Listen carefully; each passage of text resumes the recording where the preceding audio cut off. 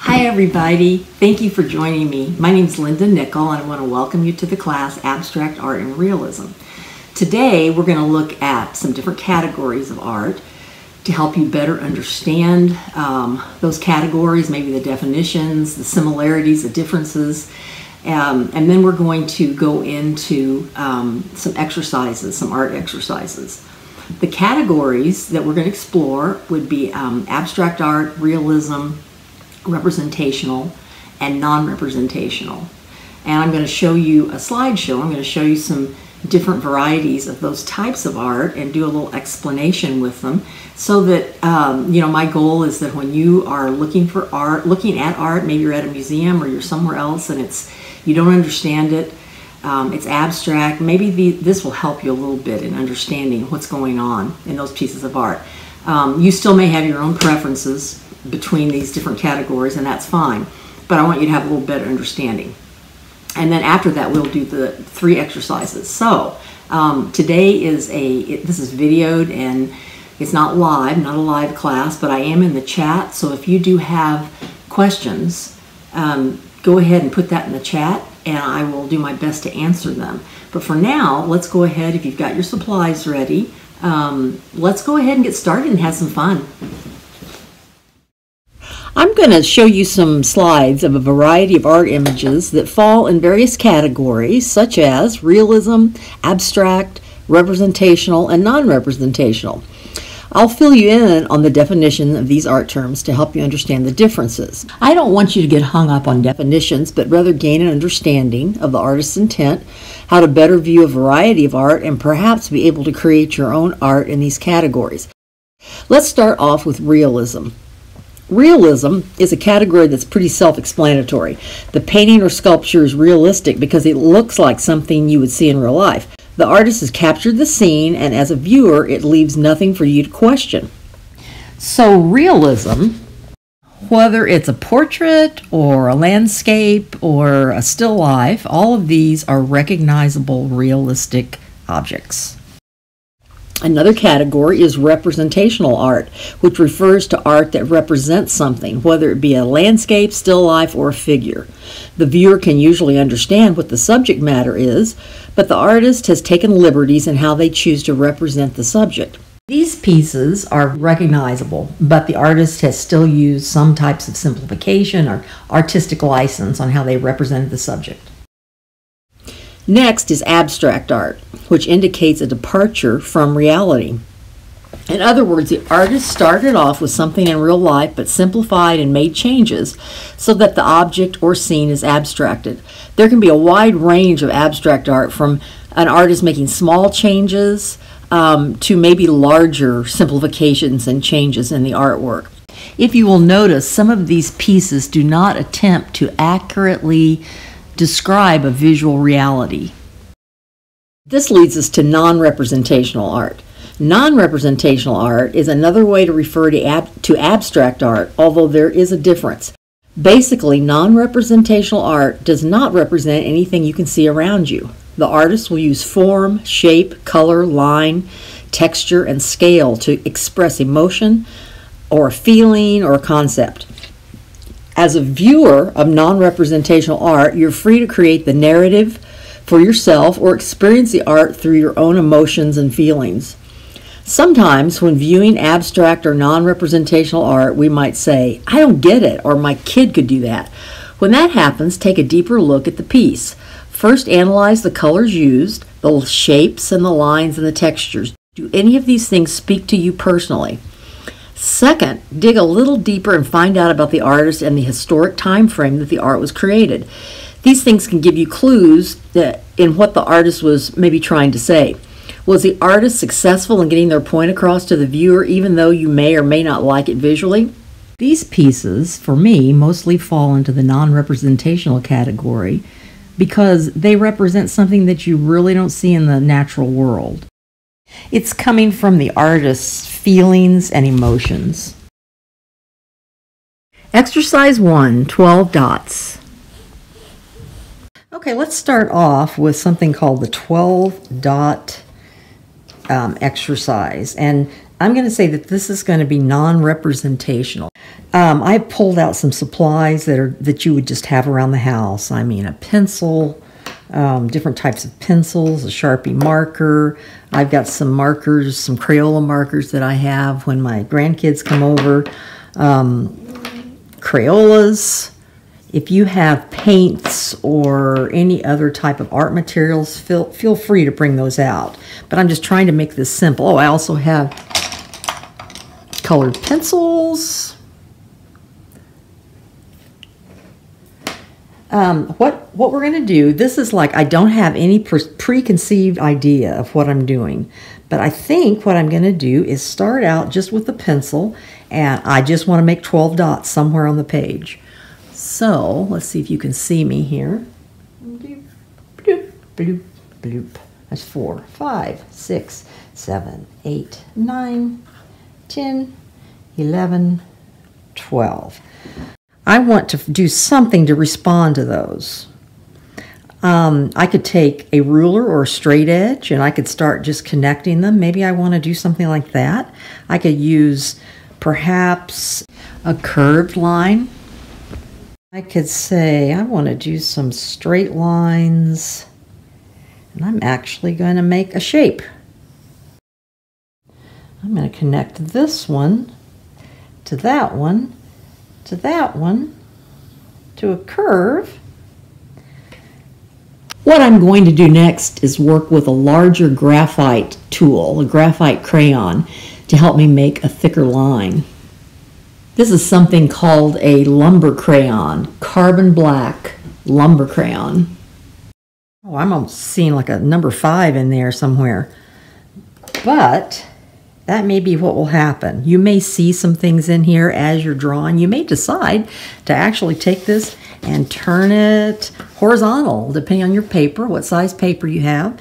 You can turn it horizontal, you can turn it vertical. And by the way, I'm going to show you the paper I'm using. Let me see if I can turn to the front page here. This is Strathmore mixed media paper, and I love the way it will take dry media or wet media. You can glue collage papers onto it, and it doesn't ripple. It seems to hold its shape really well, so I just love this paper.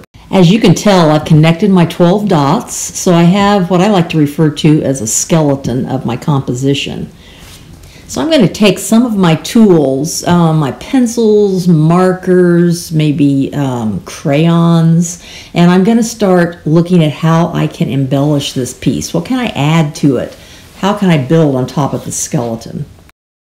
I've added just a little bit to this skeleton 12-dot drawing. And one thing I was going to show you is if you're looking for different types of papers, for collage papers, one thing I do is take the inside of junk mail envelopes, and you can find beautiful patterns inside. And so sometimes I will use that as some of my collage papers. You can also take things like, this is from a phone book, an old phone book. And so what I did was just roll some paint over it. It was like a scrap sheet that I had at some point. I'm going to tear this up and use it also, or cut into it. So what I'm going to do here is take glue stick, and I decided I'm going to put some of these collage pieces. Oh yeah, my glue stick is pretty dried up here. Okay. That's not a very good glue stick. I'm going to put that one down, and then I'm going to go over and get another glue stick. Okay, so Elmer's is not that great. At least that one wasn't. So I'm going to use this glue stick. And I'm going to just put some of these pieces down. Now, once again, this is fun, it's plain, it's embellishing. I have no preconceived ideas. I have nothing I'm looking at. I'm just playing. But it's kind of fun to play, and especially if you're an adult, you're getting an excuse to play.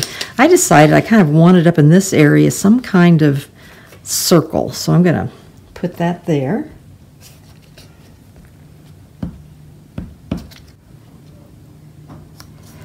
And it's okay if I cover up these lines. It really is. That was just a starting point.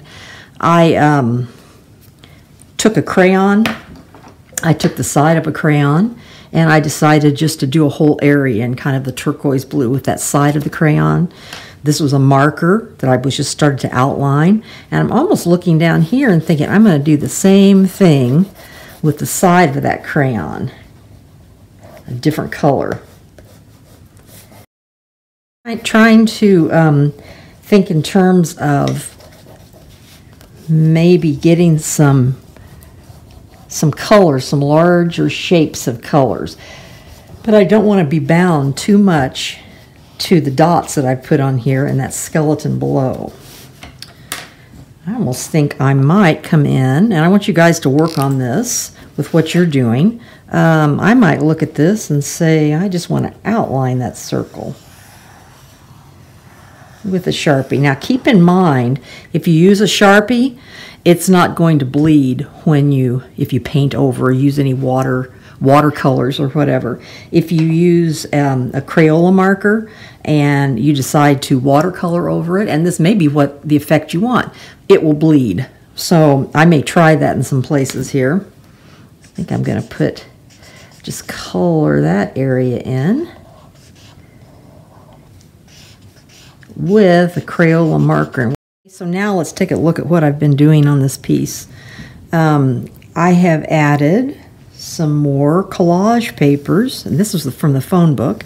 I decided just to tear strips and to violate some of these lines, to violate the color behind it, to overlap, in other words. And then, because I really like the torn texture, and there were other things in here that were cut, collage pieces that were cut with a straight edge, I decided to use some of the same collage paper, but mimic a circle up here. Mimic this circle with another circle, but have it be a torn one. Then I'm going to take, I think this piece right here. This was from a magazine. This was just a piece of collage green that I liked that came from a magazine. Now I have to decide, what am I going to do with this? I like the violating. I like the different lines and the structure that was there. I like outlining some things and coloring some things in. And I like the color choices. I'm enjoying the cool colors, the blues, the greens, some of the purple shades. So I'm going to work on it just a few minutes more and then come back to you. What I'm going to do now is, here are just simple watercolors. I want to maybe watercolor over this. Oh, the other thing I did was take a color pencil on this one. Instead of coloring in solid, I tried to make it scribbly. I'm trying to vary my mark making on this so it has a little bit of interest. So I'm going to add just some watercolor here. And like I said, this paper by Strathmore is, I think, really fun because it'll take watercolor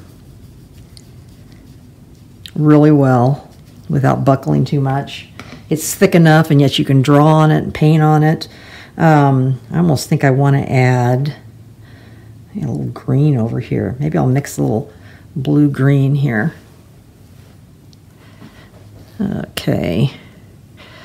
Ooh, maybe I'll go down here. Now, do you notice what I'm doing and how that's bubbling up?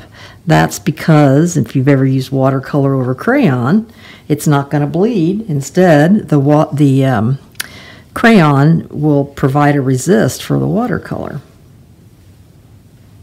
I'm going to make that blue. And I can always kind of dampen, blot this with a paper towel if I want to do that. And then I think I was saying that this is the Crayola watercolor. It's not, well, actually, it's water-based. It's a marker that's water-based. But look how when you add water to that, it bleeds. So any place, anywhere I've taken this purple, if you can see that, where I've taken the purple, any place I've done that, it will bleed. And I can make it into kind of a watercolor. This over here, I might do that, if you can see down here. I could come in and add words to it. This could be a collage piece in a journal, an art journal. that I could write in. I could add more things on top, keep layering it. This is one that I did earlier. On this one, I actually used stamp pads. I used watercolor as the underneath part to color areas in. Then I stamped, as you can see, on top of it. I drew into it. And then I took some collage pieces from a magazine and glued them on. So I hope you have fun doing this exercise. This can be something really complex or something very simple. Exercise 1, Part B. I'd like to take you a little farther into Exercise 1 with a Part B component. First of all, when I did this one with the 12-dot pattern, I worked on patterning, I made stamps, I colored in solid shapes. But basically, when you look at this, I'm just seeing that it's very tight.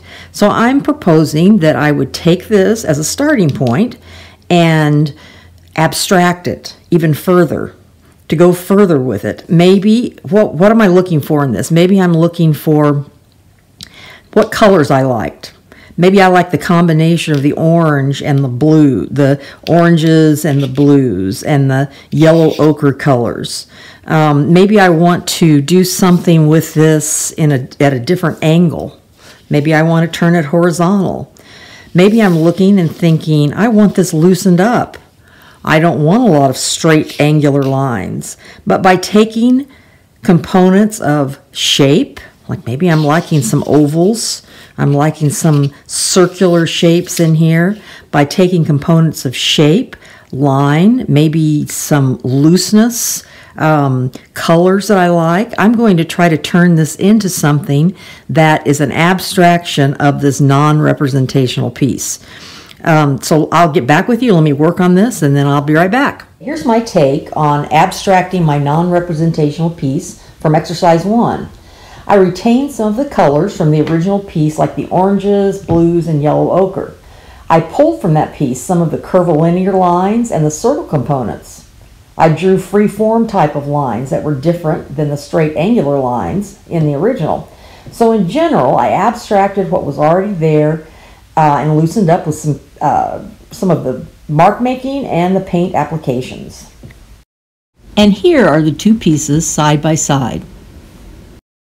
Here's the other piece I did in Exercise 1, and I decided to abstract this one as well. With this piece, I went ahead and turned it on its side to make it horizontal format. Then, as you can see, I kept some of the color schemes, predominantly blues, and created some larger shapes of colors along with some sketchy, sensitive lines. And once again, side by side. Exercise 2, mini collages. Okay, let's start on our second exercise. We're going to create many abstract collages. And we're going to kind of work the way Matisse did in some ways with his paper cutouts. And I have previously shown you some of his cutouts that he's done later in his career. But what I have here is just a variety of photos. And I've gotten some of these from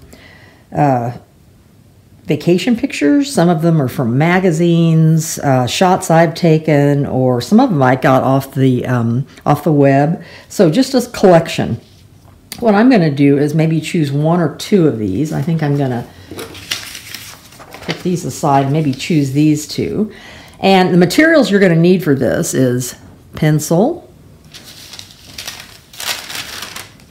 tracing paper. If you do not have tracing paper, I'm thinking that wax paper, just get a little bit of wax paper. I think that will work, and you can still cut into it, be able to see through it to trace shapes and use it as a template. But right now I'm just going to use the tracing paper.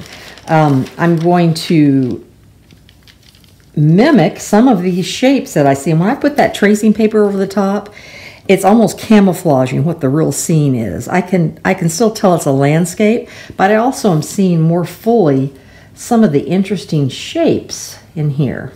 So I'm going to trace them, and I'm not trying to draw a landscape by any means.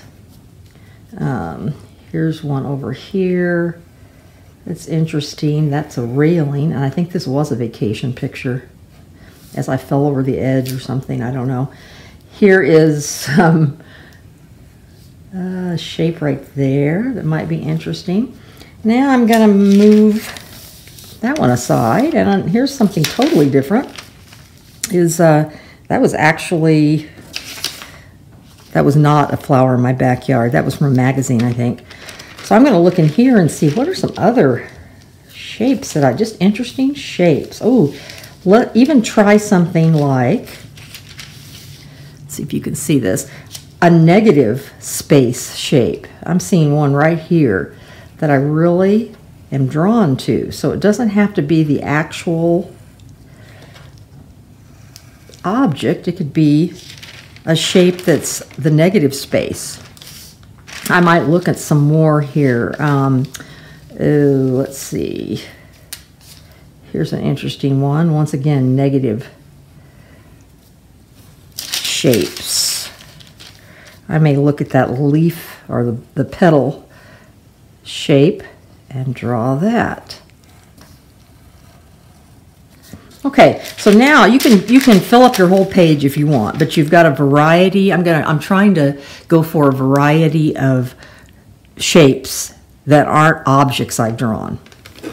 Once I've got that done, I'm going to pull out my collection of collage papers. And some of these papers I painted on a piece of typing paper or a piece of copier paper. Some of them are colors that I got from magazines. This is once again the old phone book that had some paint put on it. Inside of envelopes, magazines. I'm going to look at this and I'm just going to choose a few colors I like. Oh, I do kind of like those two together. Oh, and construction paper. Grab some construction paper if you want to.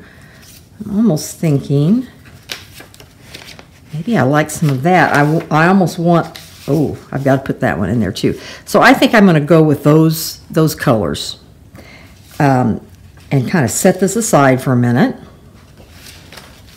My next step is to take some of these shapes and either do it to size or draw them a little bigger if you want to, but cut out some of these shapes out of these colors. One thing I do want to show you is how to trace these abstract shapes onto another colored piece of paper, your collage paper. There's different ways you can do that. You could take this paper. This is a transfer paper, and you can purchase that, and that will give you like a carbon. It's like a carbon paper. If you don't have that, I'm going to show you what happens when I lay this down. I've traced over it, lift it up, and if you can see right there, it gives me a nice little outline.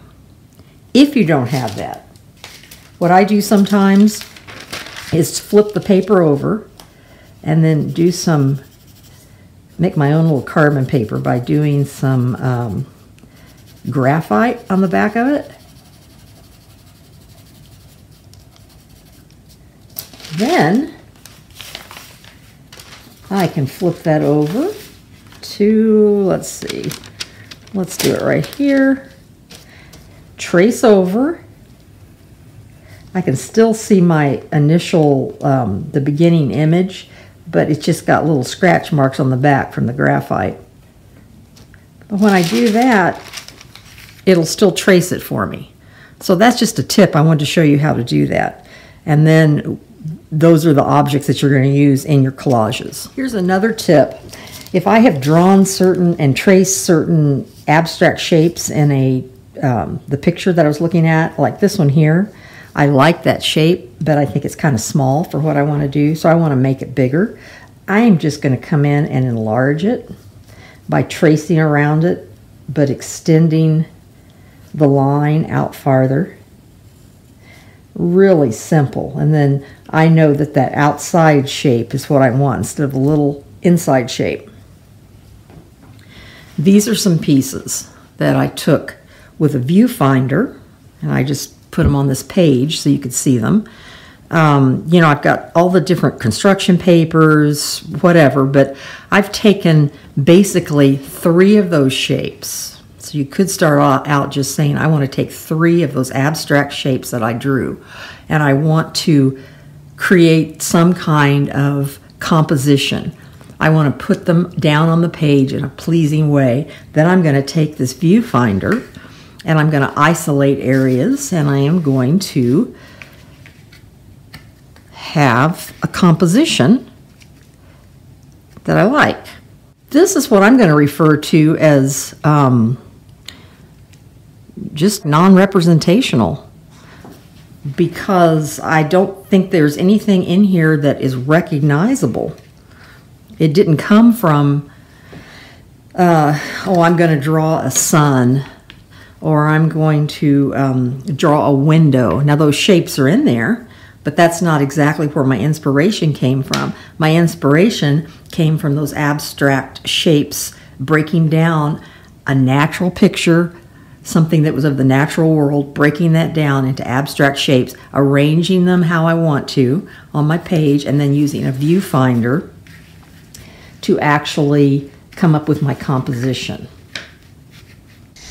I've been showing you some viewfinders, so let me show you how to create one.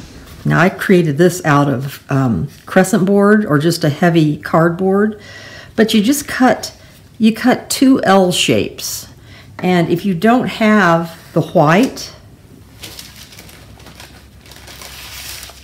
you can cut 2 L shapes from you know, just a used old file folder.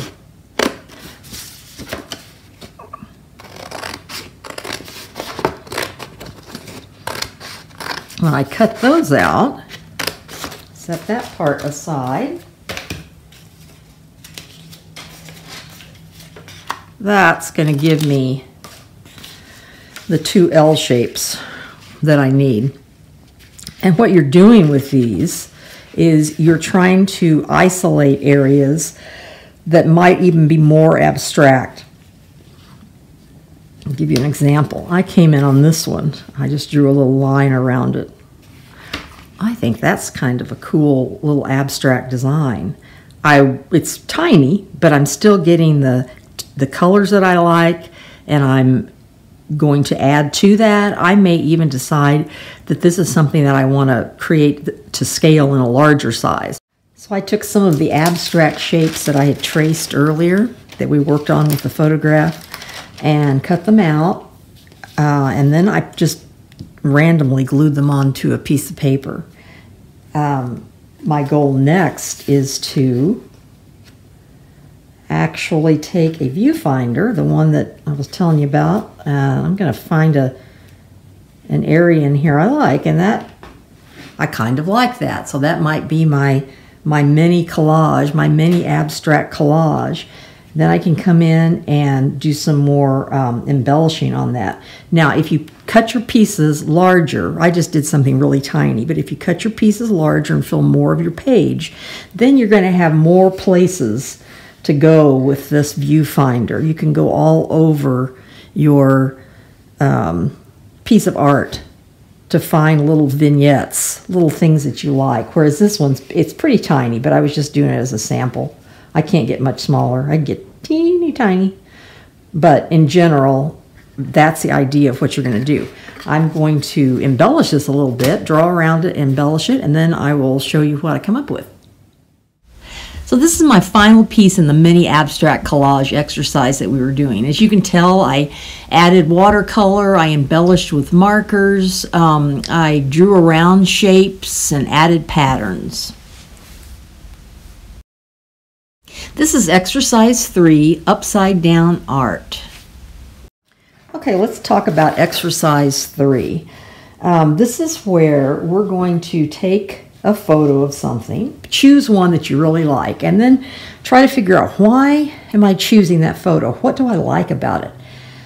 Maybe what is the essence of that picture? Well, this one I chose, it reminds me of, I have an attached memory to it. It was a hike we took in Colorado. I remember the warm sunny day. I love the rock formation and the texture. I love seeing the mountains going back in the distance. There was a little creek going through, and the golden grasses with little tinges of kind of pinky oranges on them. So what appears to be not that dynamic of a picture, there's something that holds a special memory to me, and there's certain things I like about it. Now, what I want you to do is, after you choose the picture, turn it upside down. And when you turn something, let me pull it here where you can see it better. When you turn something upside down, those items are going to look like shapes rather than, oh, there's a mountain, here's a rock formation, here's a creek. Those are all going to look like shapes. And I want you to take your piece of paper and I want you to draw this picture upside down. And I did this one where I just went in and I started looking at lines. I just let my pencil flow across the page. Cloud formations, rock, mountains in the background. Yeah, maybe I need to put that there a little more. Okay, so once you get that part done, I want you to turn it around. You can turn it right side up. You could do it the upside down, continually to do it upside down. But put this picture away. Put this picture away, because you are not going to actually paint from that or draw from that. But you're going to look at these shapes in here. This is your piece of artwork, and you can change this and abstract it any way you want to. If I wanted that rock formation over there to be peachy pink, I could make it that. But if I do that, then I need to balance it with something else. If I want to simulate the rock formations, I could do that in different ways with different lines. I want you to think about what you liked about this. You can do this in painting with craft, different kinds of acrylics if you want.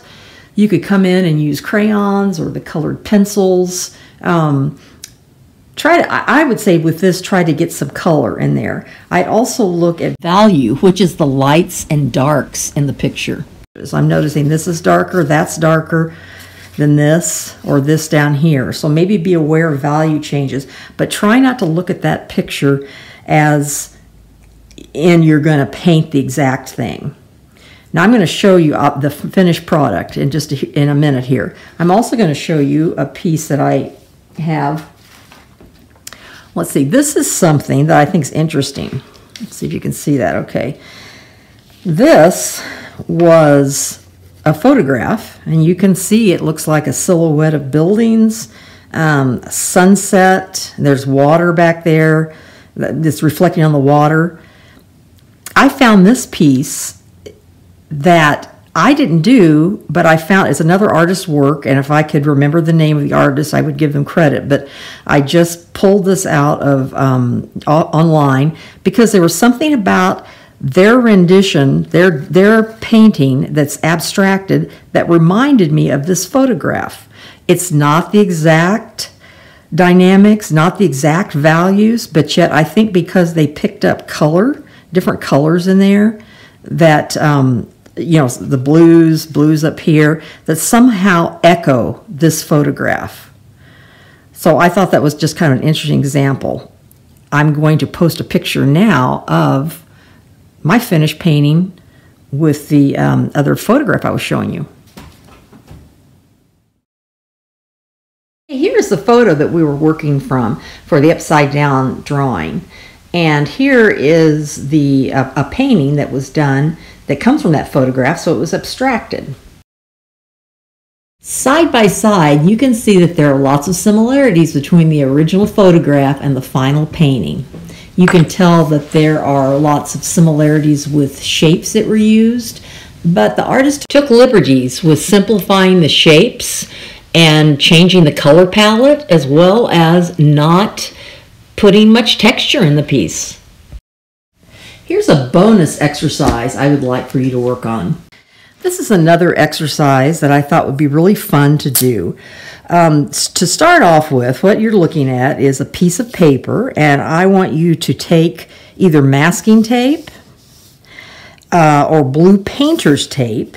Either one will work. Blue painter's tape usually has a lower tack to it, so when you pull this away, it won't rip your paper. Now, if all you have is the masking tape, then I would say make sure that you peel off a piece and then put it on a piece of fabric or touch it.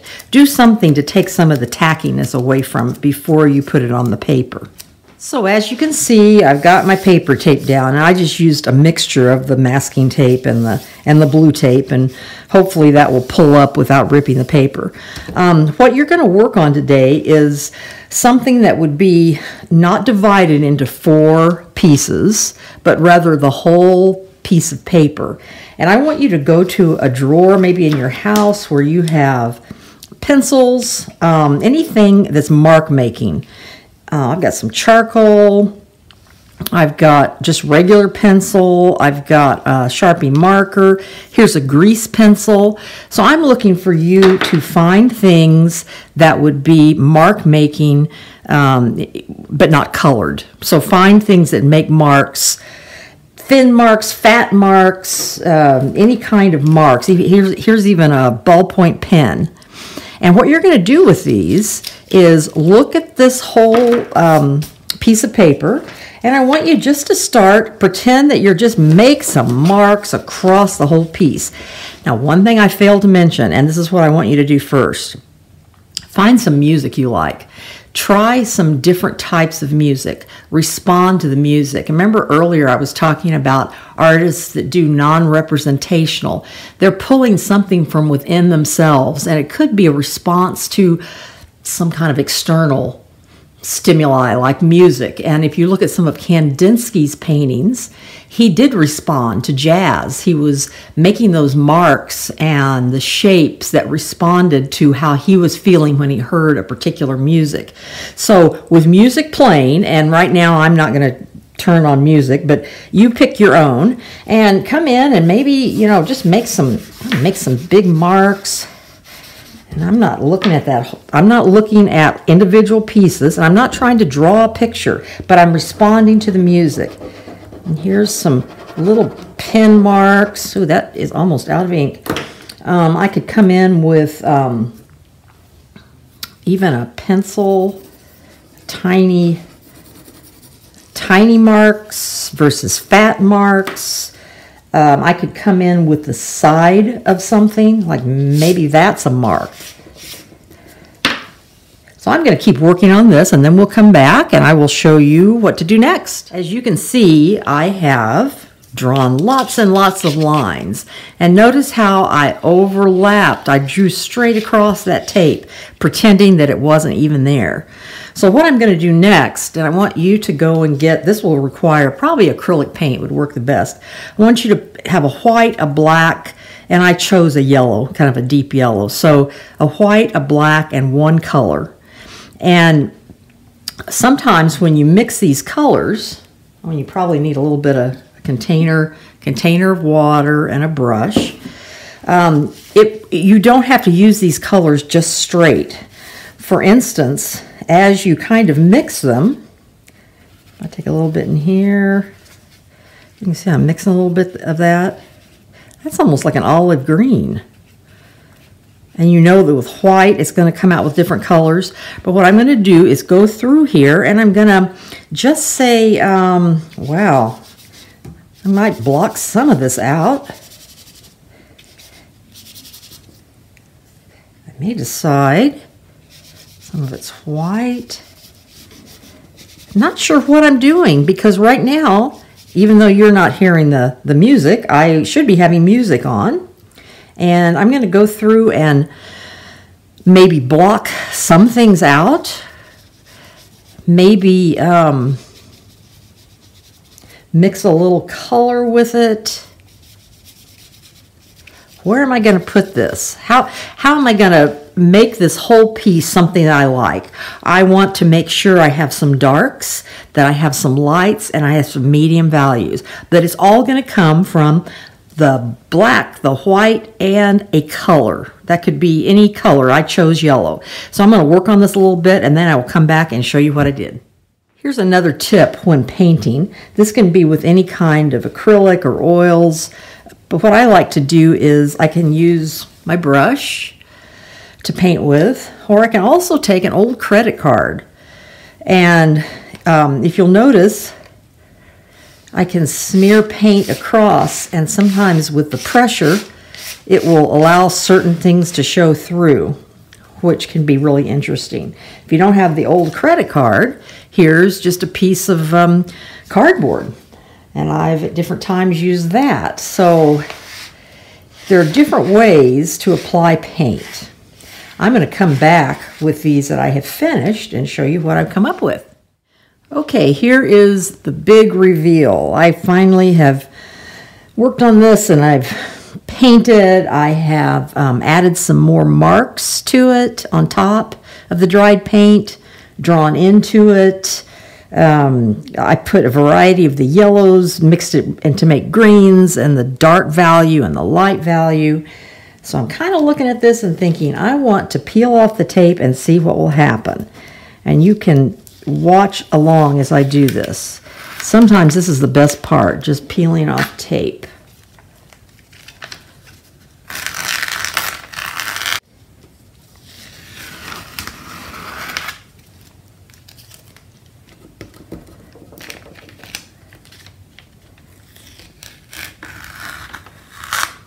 So after I tore the tape away, and you can see on this, I wanted to show you this piece right here. The masking tape I used was too sticky and it peeled the paper. So that's why I'm saying that your blue painter's tape is probably the best. But after I've pulled the tape away, this kind of shows you what we were working on, and it becomes 4 individual pieces that all respond to each other, almost like a series.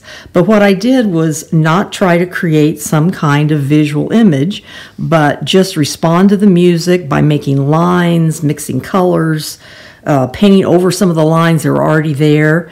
And it's non-representational. Now that it's a four individual pieces, you could come in and do some more drawing and more detail work in it if that's what you would like to do. So there's that one piece that we worked on.